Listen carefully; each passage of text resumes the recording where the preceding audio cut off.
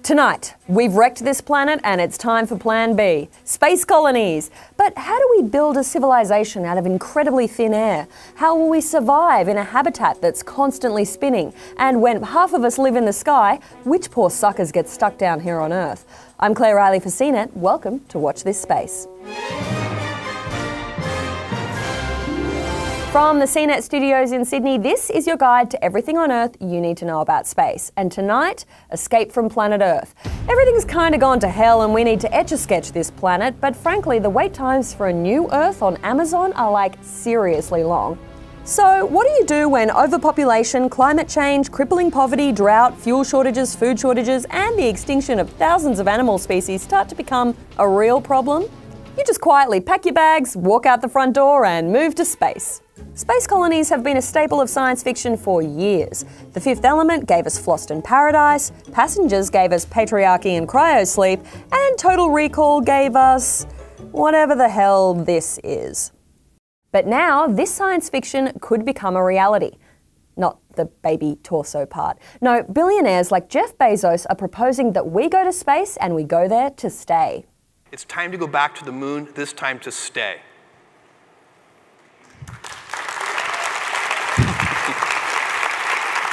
That's right, Blue Origin wants to get us off this planet and out into futuristic sky colonies floating amongst the stars. Bezos' idea isn't new. We've seen similar colonies thought up by some of the greatest scientists of the 20th century. In 1929, scientist John Desmond Bernal proposed a design for a sphere about 10 miles across that could rotate in space to simulate gravity. In the 1970s, scientist Gerard ONeill took that idea one step further with the ONeill cylinder, a massive space tube once again rotating to create artificial gravity.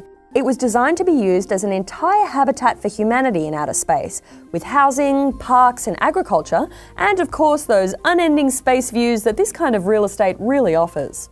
NASA even picked up on this idea with the Taurus colony, a ring-shaped outpost designed by a bunch of Stanford students on a summer program.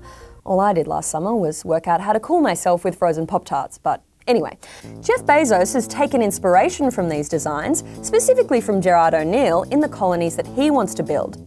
In Bezos' mind, each cylinder would be miles long, hold more than 1 million people, and would be kitted out with high-speed transport, agricultural areas, and even drones. He also wants to create recreational worlds with no gravity, so you could go flying, and even national park tubes. Man, I pity the guy who has to sit down and have a conversation with a moose about how he's going to get strapped to a rocket and flown into space to live in a sky park and entertain the ultra-rich.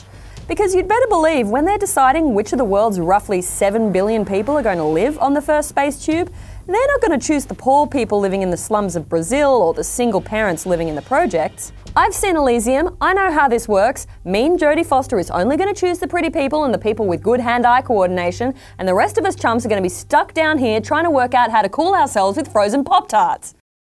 But if you are one of the Pop-Tart people and you don't get a ticket to Blue Origin's SkyTube, then that's not your only chance to get off this hell rock. You might want to try your luck with SpaceX. Elon Musk's space company has big plans to head to Mars. And because we're not exactly talking about a trip up to the shops for milk when we head to Mars, living there is going to mean terraforming an unfamiliar planet and using the resources available to start a new life there. We'll need to build our own self-sustaining habitats, grow our own food, and deal with the crippling isolation that comes with living on a planet where we know we have no access to RuPaul's Drag Race. Shantae, no way. So there is a third option, NASA's Moon 2024 plan. The space agency wants to build a gateway in orbit around the moon. They'll use it to get missions to the moon quickly and as a base to launch other missions deeper into space. The thing all three of these missions have in common is they require spaceflight to be much cheaper than it has been in the past, and they'll need us to use resources sourced from space once we're up there.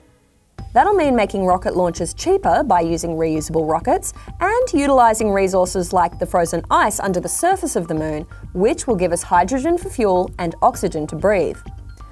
For its plan, Blue Origin plans to get down to the moon using its Blue Moon lunar lander. The 3.6 metric ton spacecraft will soft land on the lunar surface, carrying payloads to set up infrastructure on the moon. It navigates using a star tracker and transmits data back to Earth through a laser in its optical communication system. And the whole thing is fueled by liquid hydrogen. And thanks to the water under the surface of the moon, there's plenty of hydrogen for refueling.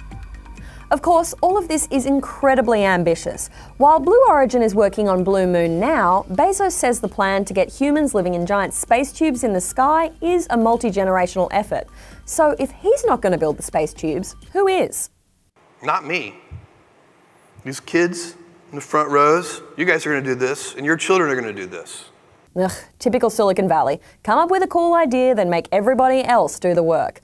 All right, that's it for this week's edition of Watch This Space. We're going to be taking a short break to work on some cool projects to bring you, but in the meantime, you can get all your crazy futurism news from our YouTube channel and from CNET.com. I'm Claire Reilly for CNET. Good night and Godspeed.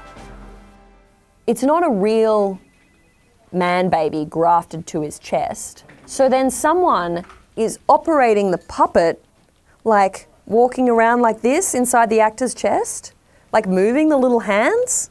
How does that even work? I actually really liked Passengers. If someone was going to wake, well, I won't say that bit, but I was going to wake up on a space station, I'd want to be with Chris Pratt. I think I want Jurassic Park Chris Pratt.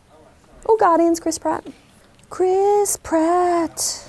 I think the children, like, they're good for building space station because their tiny hands can help screw the bolts on. I can't legally say that anymore, can I? I'm really sick of this country's child labour laws. Just get them to build the space colonies.